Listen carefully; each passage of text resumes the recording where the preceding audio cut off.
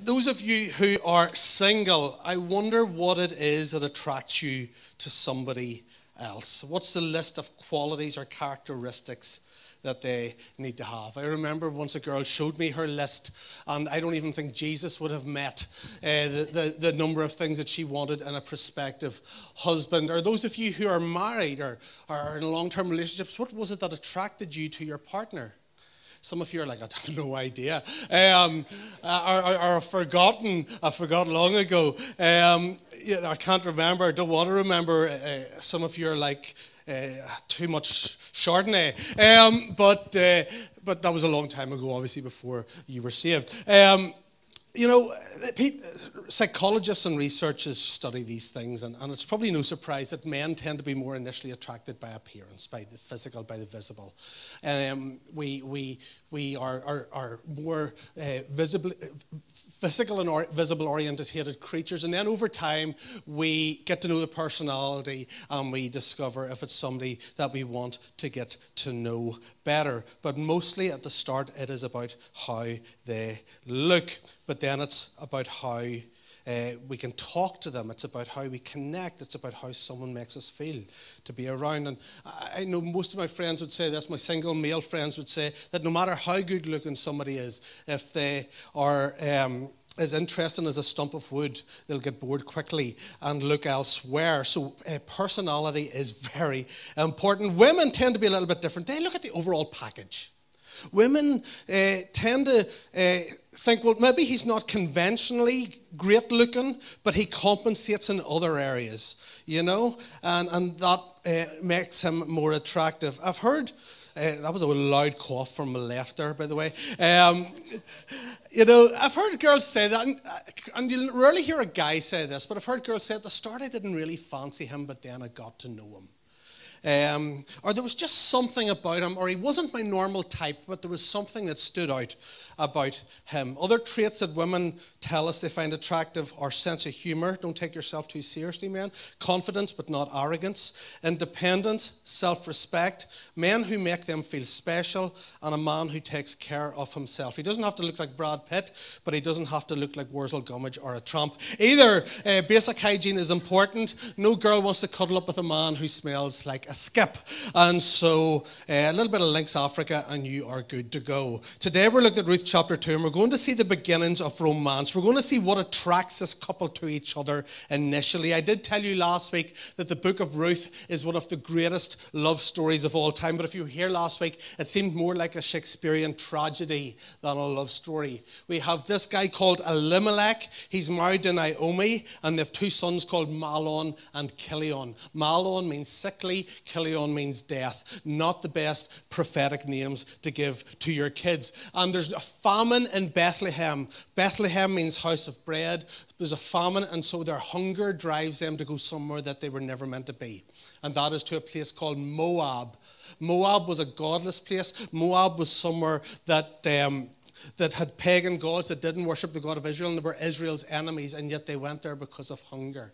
When you step out of the will of God, when you step out of the protection of God, things don't go well. And first of all, Elimelech dies, and then the two sons die, which was no big surprise when you call them sickly and death. So we now have left is Naomi, who was Elimelech's wife, and her two daughters-in-law, her two Moabite daughters-in-law, Orpah and Ruth. After about 10 years ago, Naomi decides she's going to go back home. She's heard that there's now food back home.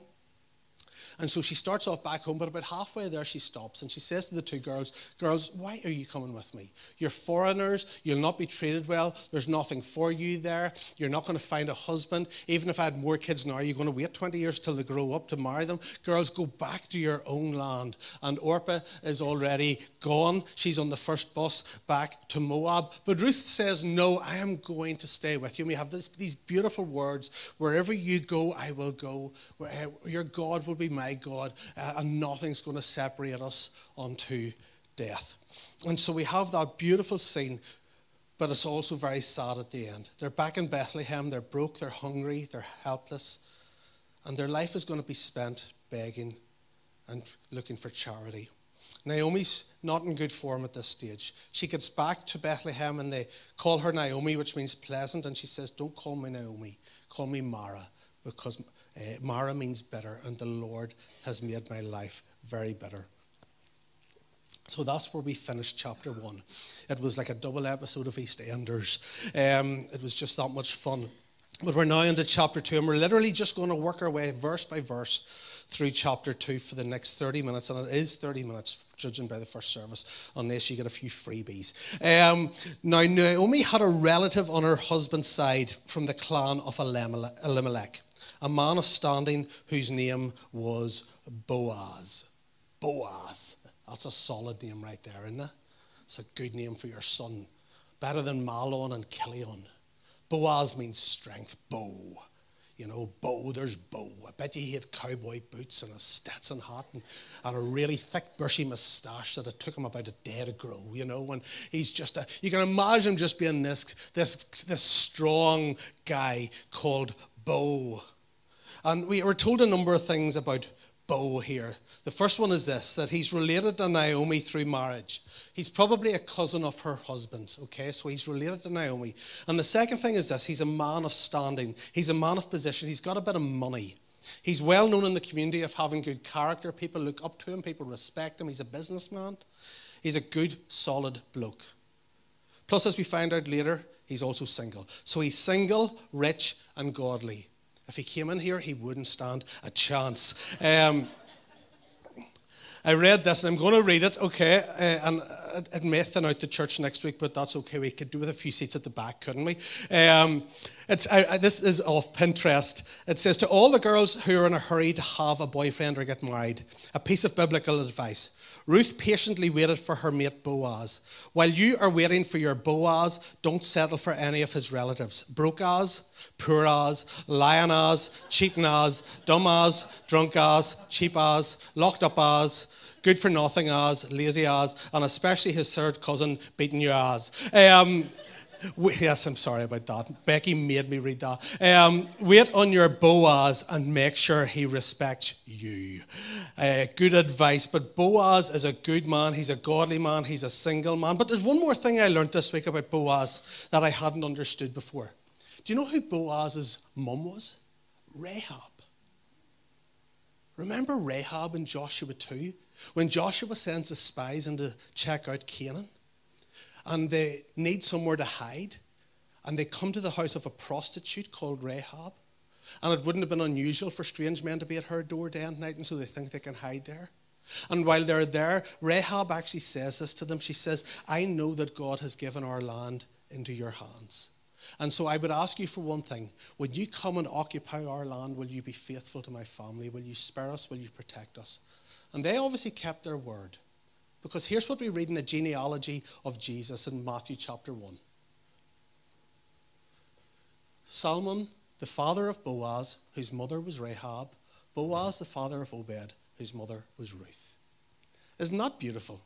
That we have this woman of disrepute, this woman who was looked down on by the culture, this woman who had been abused by men and misused by men, and yet she marries this guy Salmon, and they have a son called Boaz, and he's a godly man. He's a good man. He's a man of standing. He's a man of character, and he loves God. I love how God takes the people who the world would put to one side, who the world would reject, and he uses them. And that's actually the lineage of Jesus in Matthew chapter 1, that actually Rahab the prostitute became part of the lineage of our Lord Jesus. Anyway, verse 2. And Ruth the Moabitess said to Naomi, let me go to the fields and pick up the leftover grain behind anyone in whose eyes I find favor. Naomi said to her, go ahead, my daughter. So Ruth opens the cupboards and the fridges, and there's no food in the house. There's nothing. There's no welfare system. There's no dole. There's no food banks. And so unless they get food, they're going to starve.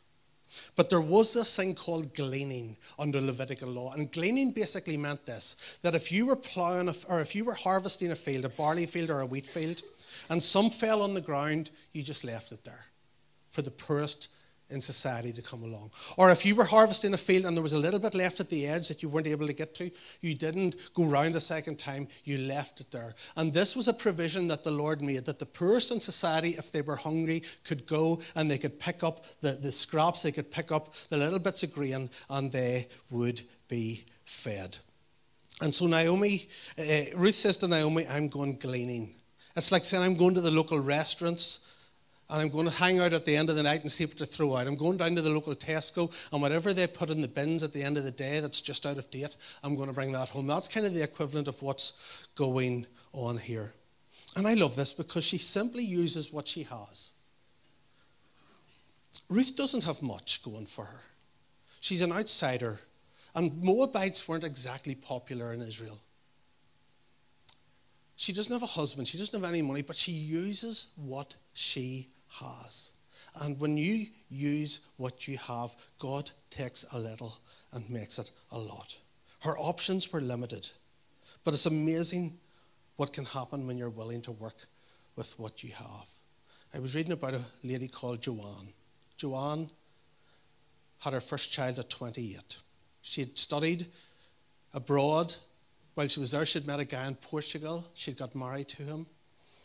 And then they had a child together, but just less than 5 months after they had a child together, her husband left her. And she's left alone now in Portugal with this little newborn baby, this 5-month-old baby, trying to figure out how she's going to survive. Joanne moves back to Edinburgh, to her hometown, and she doesn't know what to do. She said this: if there was one step above homelessness, that was me. She's living on welfare. But one thing that she had always been able to do was write. She loved writing short stories. She loved crafting just characters and little booklets. And people told her she was a good writer, so that's what she would do. She would go into the coffee shops in Edinburgh with the pram beside her little baby sleeping in the pram beside her, and she would start to write stories. And then these stories became a book. And she took the first book and she brought it to, let me see, how many publishers? 12 publishers. And they all rejected her until one said yes. Joanne is probably better known to you as J.K. Rowling, the mastermind behind Harry Potter. She's richer than the Queen of England, but her success was rooted in the seeds of her struggle. It didn't come easily or all at once. Most overnight successes happen over 20 years. But she just kept writing and doing what she knew to do. That's a beautiful picture of what Ruth's doing here. She's just doing what she knows how to do.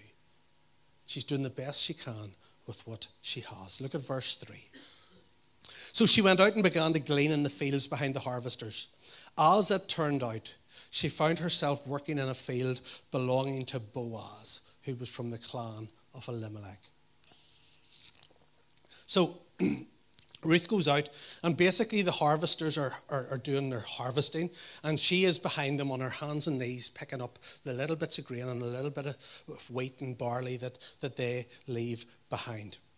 But it says, as it turned out, she found herself working in a field belonging to Boaz from the clan of Elimelech. I love that little phrase, as it turned out. It's just so casually thrown in there. It just so happened, other translations say, it just so happened that she found herself working in a field belonging to Boaz. It just so happened that Ruth ends up in any old field. No, it wasn't any old field. And it wasn't any random field. She finds herself working in a field belonging to Boaz, a man who was related to her dead father-in-law. It just so happened. It makes it all sound like coincidence, like chance, good luck, happenstance. The writer, I think, is being ironic when he says, as it turned out, it just so happened. There were thousands of acres, hundreds of fields. When she went out the door that day, she could have turned left or right. There were no supernatural signs, no angelic visitations. But the Bible says that the Lord directs the steps of the righteous. And she walked down the road, and I don't know if she walked past other fields, but there was one field that just looked right. It just felt right. And she went in there. And that's where she ended up. And I want to say to you, it wasn't luck, it wasn't chance, it wasn't happenstance, it wasn't circumstance, or it wasn't coincidence. It was divine providence. It was the hand of God on her life, but she didn't know it. She's at her lowest place. She's hungry. She's husbandless. She doesn't know where to turn, and yet the fingerprints of God are all over her life. Verse 4. Just then Boaz arrived. I mean, what's the chances? From Bethlehem. And greeted the harvesters, "The Lord be with you." And they were Church of Ireland, and they said, "And also with you." I love that.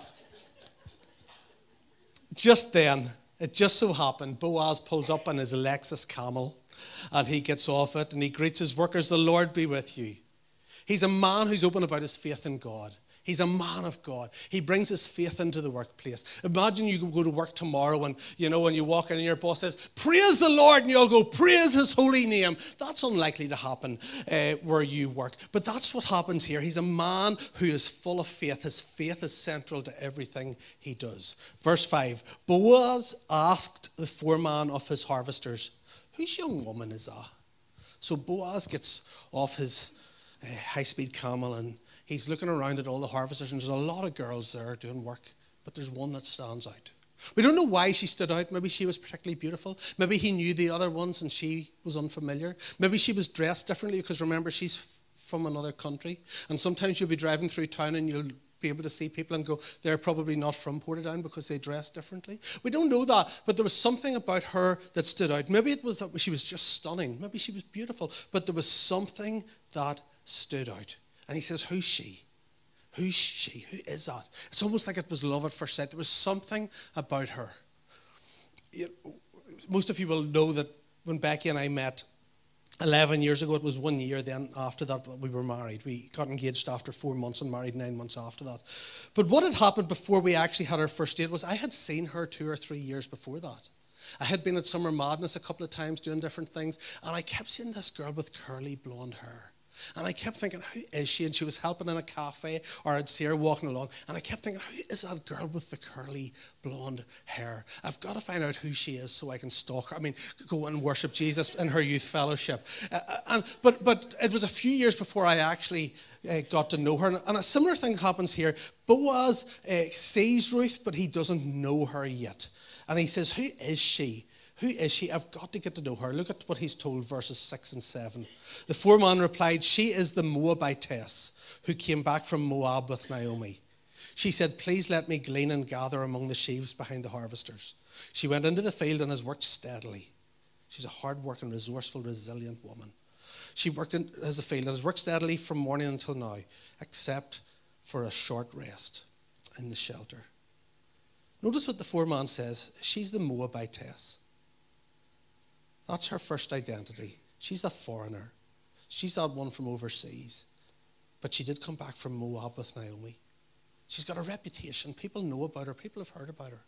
She thinks she's completely anonymous. People are talking about her. I'm sure there's maybe some gossip about her that's negative, but there's also a good reputation. That she came back with Naomi. She didn't have to. She left her family, she left her foreign gods, she left her false gods behind, and she came back to care for her mother-in-law, even though there's nothing for her. Her reputation goes before her. And I want to tell you, your reputation goes before you. Sometimes you will find doors opening for you and you'll not have any idea how the person heard about you. But they'll have heard from a friend of a friend of a friend. They'll have watched your character over time without you recognizing it or realizing it. People pay more attention than you think. I remember when I worked for Unilever before I went into ministry. I went into I told my boss I was leaving to go into to train for ordination, and I remember I had never really had a big, they knew I was a Christian, but I'd never made a big fuss about my faith in the workplace. And I went in and told the girls in the office and that I was going into the ministry. And I remember they said, "We're not surprised because we've never heard you use a swear word while you've been working here." Now, I'm not saying I never used a swear word. They just hadn't heard it. Okay, I'm sure there was the occasional slip up in the time I was there. But they noticed. People notice these things. You don't realize who's watching you. You don't know who is noticing. And Ruth has been noticed. Look at verses 8 and 9. So Boaz said to Ruth, "My daughter, listen to me. Don't go and glean in another field and don't go away from here. Stay here with my servant girls. Watch the field where the men are harvesting and follow along after the girls. I have told the men not to touch you. And whenever you're thirsty, go get a drink from the water jars the men have filled." So Boaz goes over to Ruth, and here's his chat-up line. It's not, do you come here often? It's not, was your dad a thief? Did he steal the stars out of the sky for your eyes? It's not, I'm just going to keep going here. It's not, are you Jamaican? Because Jamaican me crazy. It's not, feel this shirt. What's that? Boyfriend material? I'm gonna leave it there. Okay, one more. Are you a parking ticket? Because you've got fine written all over you. Okay? He didn't use any of those, and don't use any of them. Okay? Definitely don't say your pastor told you to use them. Ruth, look at Boaz's first line. Ruth, my daughter. Ruth, my daughter. It seems like Boaz is a bit older than Ruth. Most scholars would say Ruth was probably mid to late 20s. And Boaz was probably mid to late 30s, maybe even early 40s. And he calls her my daughter. It's a term of fatherly affection, of warmth, of protection, of care. Look at what he tells her. He says, don't go into anybody else's field. Why? Well, think about it. She's a single girl who's attractive. She's foreign. She's poor. And she's vulnerable. And people like that tend to attract the wrong sort of men. People like that tend to be taken advantage of. And so he says to her, well, you're in my field, you're under my protection.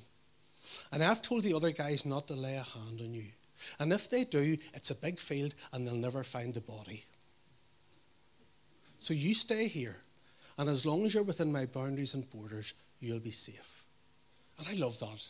I love that his first instinct isn't to try and sleaze with her, isn't to try and get it on, isn't to try and, get a date or to... His first instinct is to protect this young woman. How we need godly men, how we need Christian men, whose first instinct is not to manipulate or to exploit or to abuse women, but to protect them, to protect their dignity, to protect their reputation. In a world that people talk about toxic masculinity, can I say, I hate that term. Men aren't toxic, just some people are toxic. Girls, you've met some toxic women in your time. And there are toxic men and there are toxic women out there. But God's men should be different. When the guys in work are making a sleazy joke about some girl who walked past, you shouldn't be part of that joke. In fact, you should shut that thing down immediately. Fathers, I know your first instinct is to protect your daughter. When that guy at 14 wants to take her out on a date, borrow a gun. It doesn't even have to be real, it just needs to look real. Let him know what's going to happen if he messes with her. We live in a culture where it terrifies me, where we see young girls. I mean, we've seen all of that in England with the exploitation of young girls. I want to ask, where were the parents? When these 13-year-old girls were hanging around takeaways drinking, where were the parents? Christians, men, women, let's look after our kids.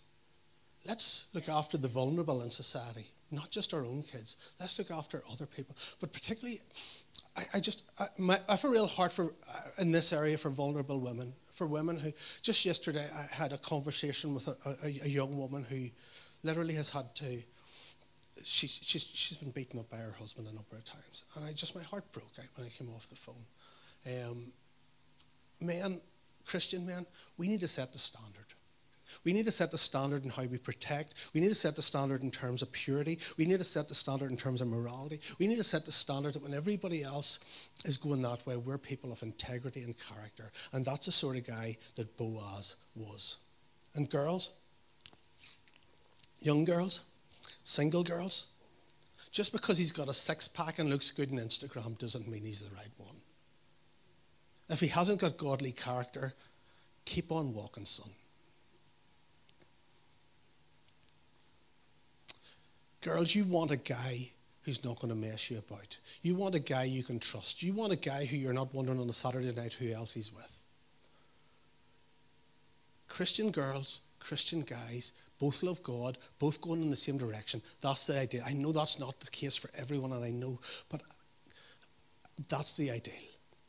Guys, girls love Jesus going in the same direction. It just makes life a lot easier. Boaz is that sort of guy.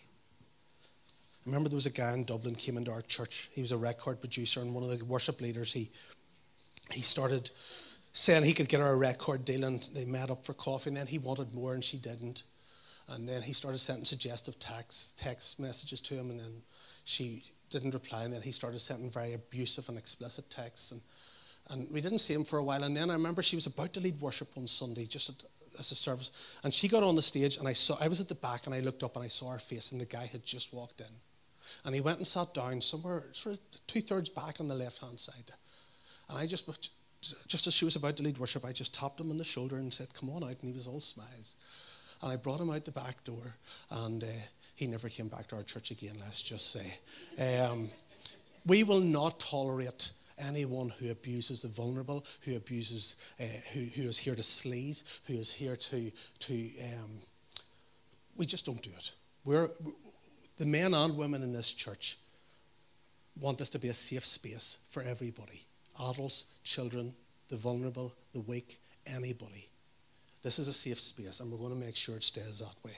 Anyway, you can tell that's something I'm passionate about. Look at how Ruth responds. Verse 10, at this she bowed down with her face to the ground. She exclaimed, "Why have I found such favour in your eyes that you notice me, a foreigner?" Notice her identity. She just sees herself as a foreigner. She's carrying this label of shame around. She knows that she's a Moabitess. She can't see beyond her identity, but he can.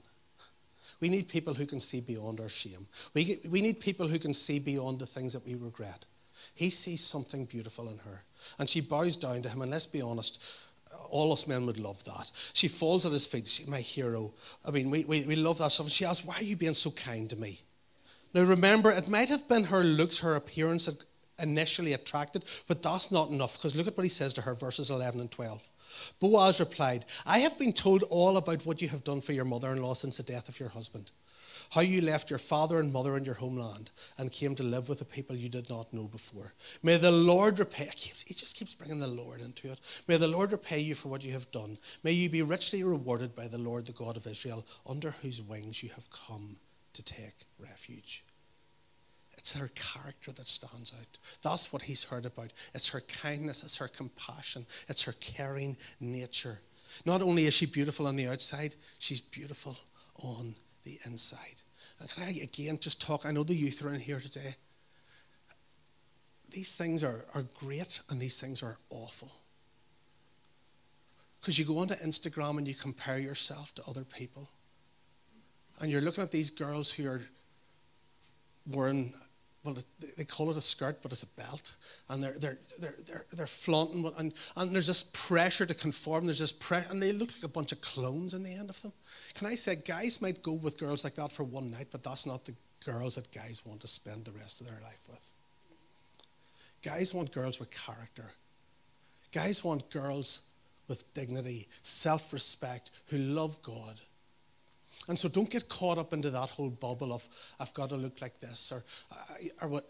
Just do your thing and love God and put him first and allow the Lord to direct your steps. There's nothing wrong with looking your best. There's nothing wrong with doing the best you can with what you've got. But you've got to have more than that. If there's not a bit of substance and character there, you get bored very quickly. Let's be boys, girls, youth, men, women who are known for our character. That's what attracts Boaz to Ruth, and eventually Ruth to Boaz. Character and kindness. Ruth's reply, verse 13. "May I continue to find favor in your eyes, my Lord," she said.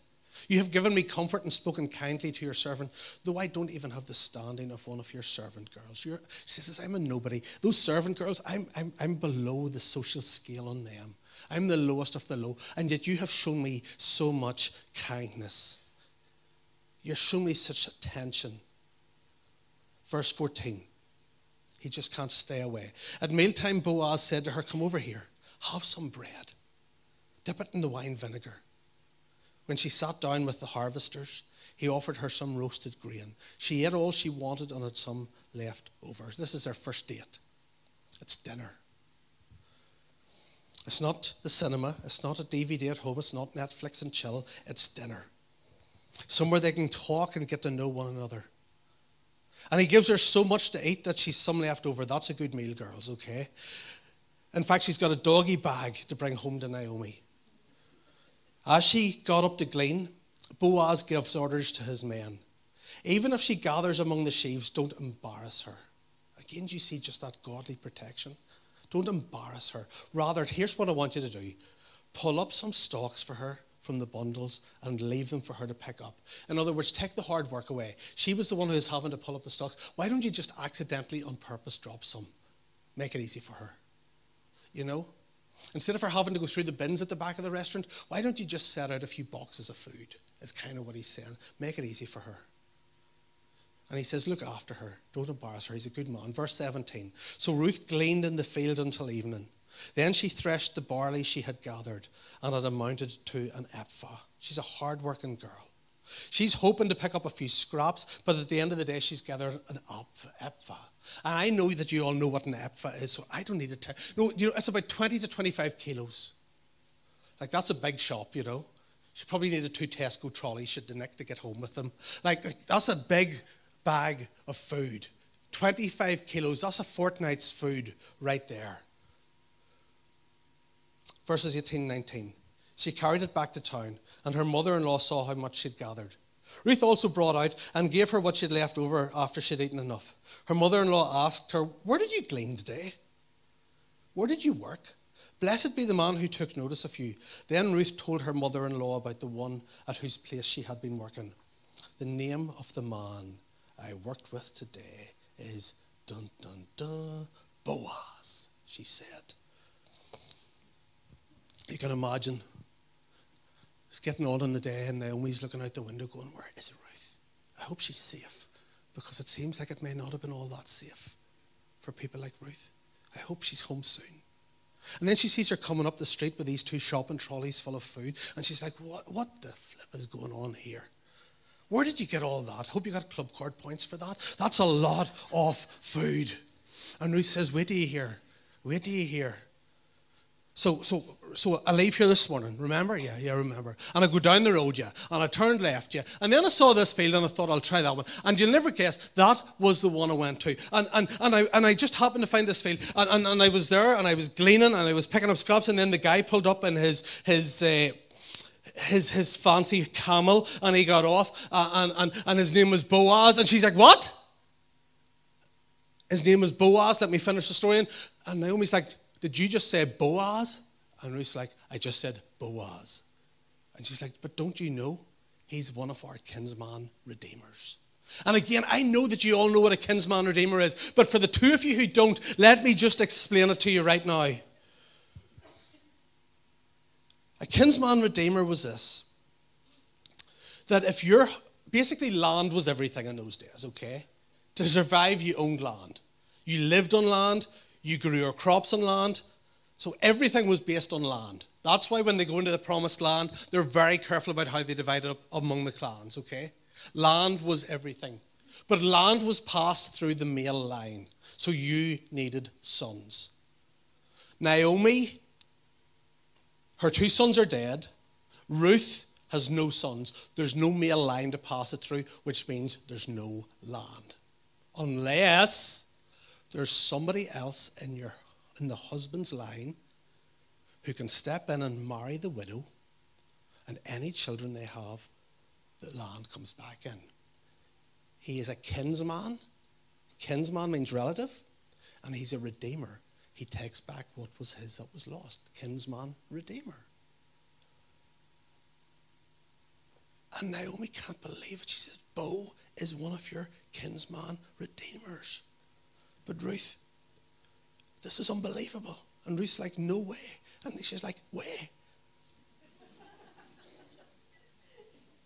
The family inheritance can come back.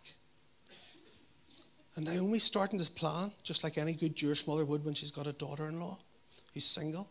She starts to plan, she starts to scheme, she starts to strategize. But you're going to have to wait till next week to see what happens. But remember last week at the end I said, don't judge your life by one chapter. Don't judge your life by a bad chapter. Because we all have bad chapters, but that's not the whole book. And at the end of chapter 1, it looked like nothing was ever going to be good again. But things are starting to look up now. Not only have we turned a page, we've turned a corner. And you see something happening with Naomi where she's starting to soften. She's starting to become a little bit less bitter. She's starting to talk about the Lord again. She's starting to see that the Lord hasn't forgotten about her in the midst of her adversity. But I want to go back to that little phrase where we started. It just so happened, or as it turned out. And I want you to look over your own life and think about those moments. Those just so happened moments. Those moments when you had a conversation that wasn't planned. Nothing dramatic. You were just going about your routine, the mundaneness of your day. Maybe you had a phone call. Maybe you responded to a text message. Maybe you'd just, something happened, and in that moment, something turned, and your life was never the same again. And it seemed like chance, and it seemed like luck, or it seemed like happenstance. Can I say to you, it was God's divine providence. That even in the darkest places of your life, even in the times when it feels like God has abandoned you, even in your lowest places, God never leaves you. His fingerprints are all over your life, and he is incredibly intentional and strategically specific in his dealings with you. Let me repeat that. He is incredibly intentional and strategically specific in his dealings with you. He knows what he's doing in your life. It might not feel like it right now. It might not look like it. But I want to tell you that the Lord has his hand on your life, and he is working all things for your good and for his glory. One of the saddest funerals that I ever had to do was for a little boy called Hugh Stack. Hugh was born actually around this time of the year, a number of years ago. And from he was born, he had some congenital disease. They couldn't figure out really what it was, but they knew that he wouldn't survive. And for 8 months, Hugh was in hospital. His parents were part of our church. And then 8 months later, little Hugh, at 8 months old, died. And anyone who's been to a little baby's funeral just knows how horrendous that is when you see the little coffin at the front. But I conducted that funeral that day. And it seemed like the darkest, most tragic moment. And yet in the midst of it, Hugh's parents, Eddie and Marty, were beginning to sense the Lord stirring something. In their own grief, in their own heartache, they began to sense the Lord impress something on their heart. Because they noticed something. When their little boy, Hugh, was in the hospital for those 8 months, they were able to take it in turns and go home. They lived in Malahide, just up the road, and they were able to take it in turns to go home, and one of them would stay. They noticed that there were parents from Cork and Galway and different places around the country who didn't have that luxury, because there was only one really good children's hospital in the south. And so those parents would be sleeping on the floor sometimes for months. They'd be sleeping on plastic chairs, wherever they could find somewhere. For months, these parents who didn't want to leave their little one's side would sleep anywhere just to be close to their little ones. And so after Hugh died, Eddie, who's a businesswoman, she owns probably around 20 pharmacies, she cashed in her pension.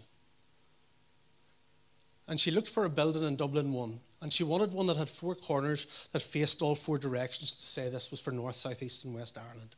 And she cashed in her pension and she bought a big house just up the road from the hospital.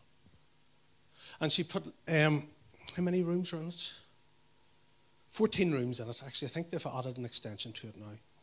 But it's basically 14 hotel rooms in it for parents and families who have little ones in hospital, that they can stay completely free and get fed by volunteers. All the food is free, all the accommodation is free. There's people there there's on hand to care for them. And every room, if you put up a photo of one of the rooms there, that's one at the top, and that's the park out the back. Every room is decorated by a family who lost someone before, and it's the sort of room that they would have wanted to stay in. And Eddie there, and that's Marty, Eddie was named RTE Person of the Year a few years ago, and has had the opportunity to share her faith in Christ and how God carried her through that most tragic circumstance, nationally and internationally. And I guess my point is simply this: in the most tragic of moments, God is still present. In the most tragic and horrific and horrible moments of our lives, God hasn't left us. And not everything that happens is good. You see, Romans 8:28 says this, that God works all things together for the good of those who love him. Notice what it doesn't say, that all things are good, and it doesn't say that he makes bad things better. But in the midst of all things, he is at work. He didn't cause them, but he works through them. And I want to say to you right now as I finish these moments, that whatever you're going through right now, or whatever you will go through, or whatever you have gone through, God is in the middle of it with you. And he's working in the middle of it. And he's incredibly intentional and specifically strategic in his dealings with you. And he will work all things, not some things, all things, for your good and his glory, if you will invite him in to those places and spaces of your lives where it feels like you're empty.